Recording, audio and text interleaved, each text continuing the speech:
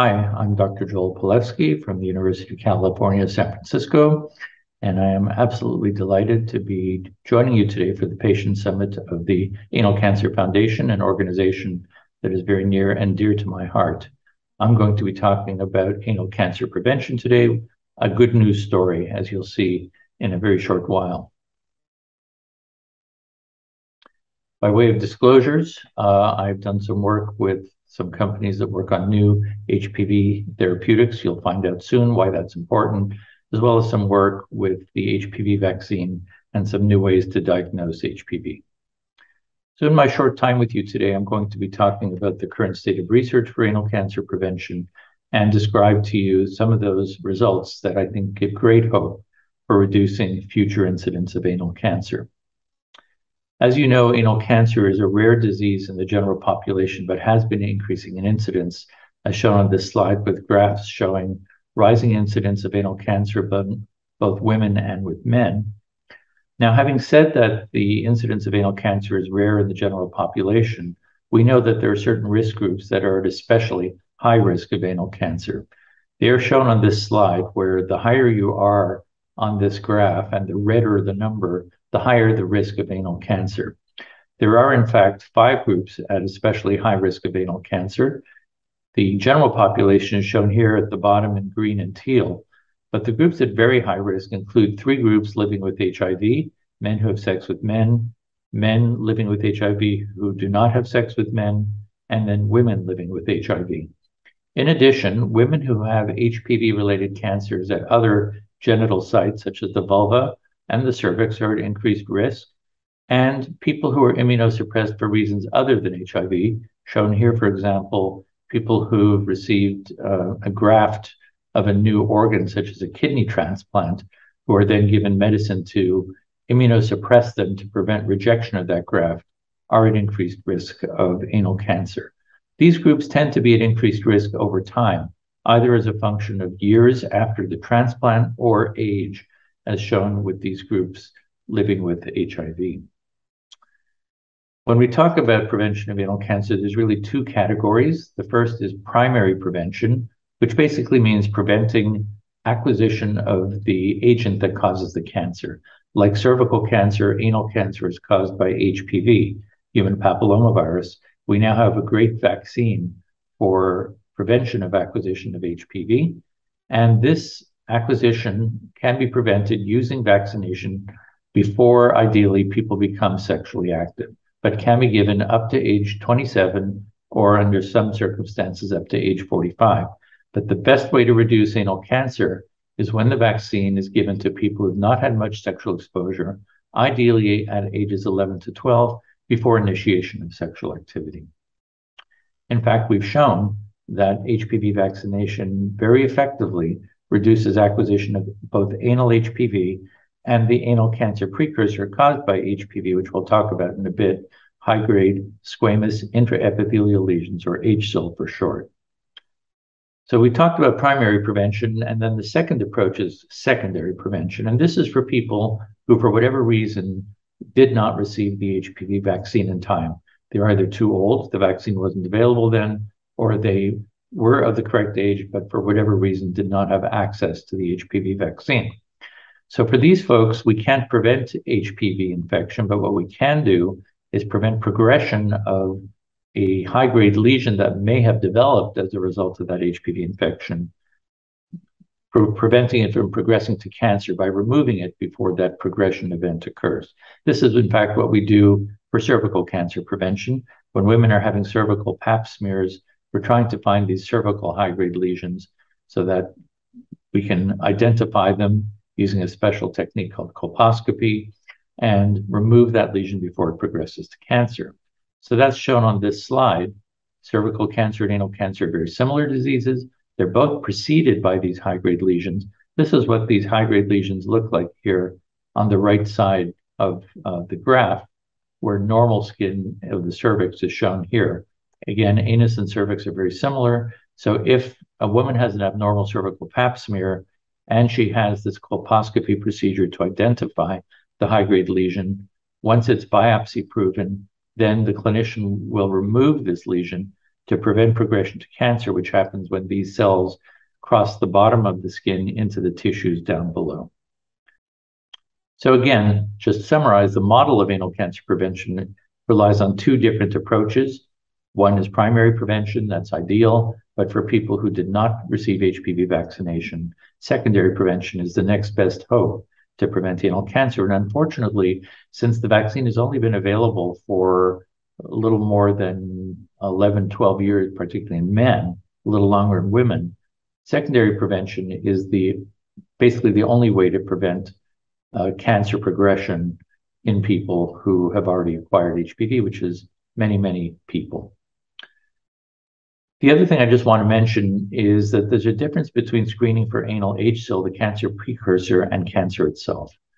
These use different techniques. For example, we already talked about HRA to detect anal HSIL, the precancer, but if we want to find cancer itself, it's very important to use a very different technique, which is actually insertion of the provider's finger into the anal canal. We call that digital anorectal exams. And this is primarily to find hard lumps that may indicate the presence of a cancer that is already there. It is a good idea to find these as soon as possible because the survival rates from anal cancer are better the earlier you find those cancers. So since I've told you that anal and cervical cancer is so similar, and we know that treatment of cervical HSIL does reduce the incidence of cervical cancer, you may be wondering, why haven't we been just doing the same thing all along, at least for people at high risk, in the anus? And the answer is that until recently, we did not have the evidence that it actually worked. Not because it doesn't work, but because nobody did the study. It's a very big and challenging study to do, but we've done it. And the idea was to provide that evidence. And once we have that evidence, we have the expectation that it will become a standard of care procedure to do this at least in the groups at risk.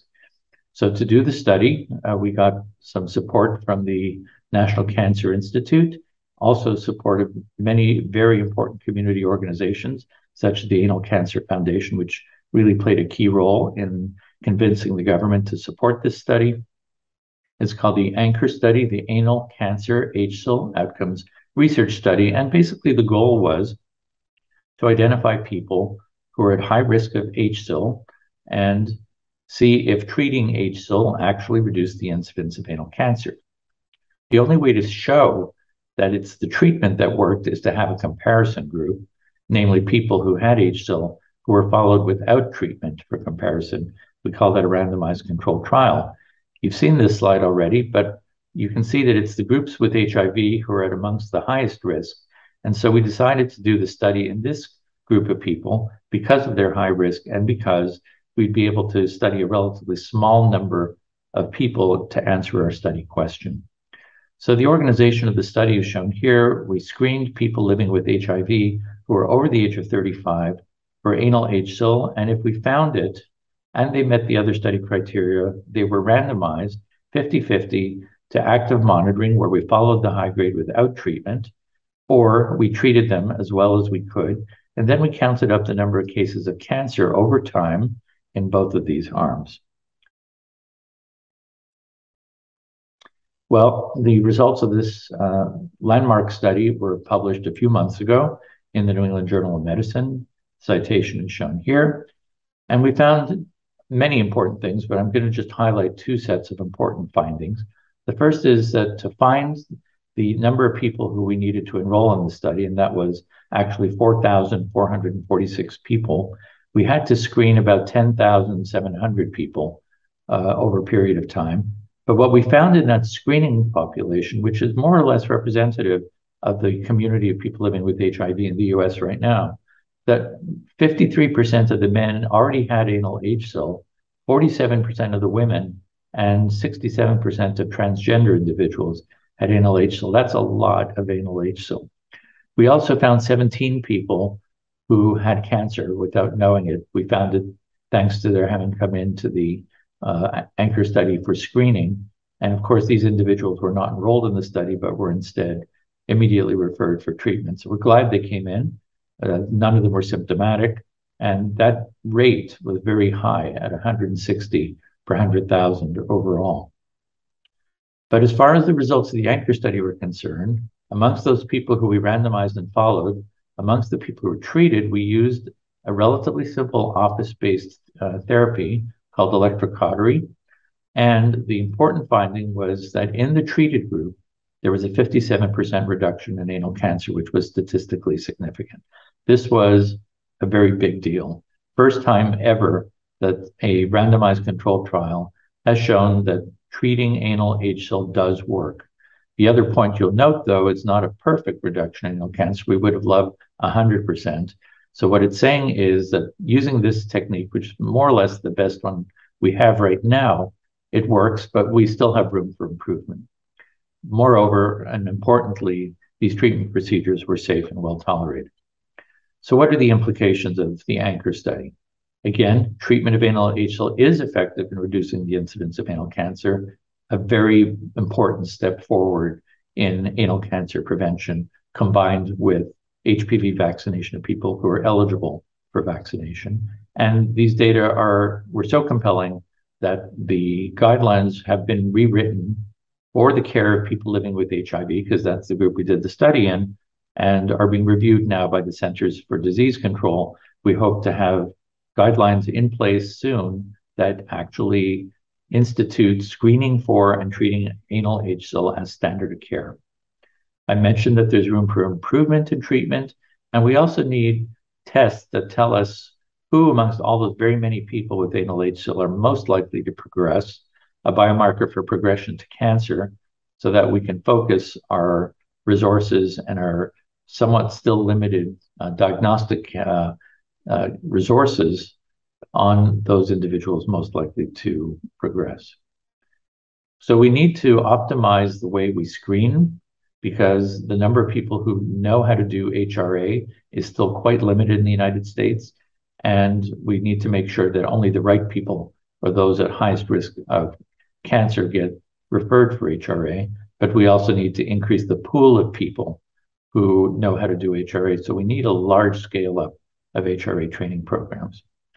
Very importantly for this group also is we need to figure out, what do these results that we got in people living with HIV mean for people who don't have HIV? How can we extrapolate these results to other groups? Should the screening for and treating anal HSIL be standard of care in these other groups? So again, I'm coming back to the slide I've now shown you twice before to again remind you that the highest risk groups are the people living with HIV. But despite the fact that these are the highest risk groups, they don't actually contribute most of the cases of anal cancer that are detected on an annual basis. We have the high risk groups and low risk groups.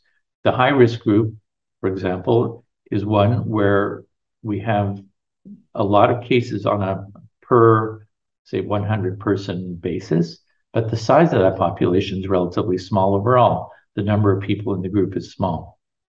Low-risk groups, such as the general population, they may be at lower risk of anal cancer, but the total number of people in that group is relatively large. So let me illustrate this with a theoretical example. It turns out that most of the cases of anal cancer actually come from low-risk groups, not the people with HIV or women with other HPV-related diseases or even other immunosuppressed people. It comes from people who are otherwise at low risk in the general population. And here's why. Supposing you have a high-risk group, such as people with HIV, say 10% of them have a disease, but they're only a small proportion of the population. Say there's only 1,000 such individuals. So if 10% had that disease, that would contribute 100 cases. Say, on the other hand, you have a low-risk group where only 1% have that disease, but there are a lot more of such people, say 1 million people who are at low risk. If only 1% have them, that still contributes 10,000 cases. So you can see how even low risk groups will contribute more cases if the size of that at-risk population is larger. That is, in fact, what's happening with anal cancer.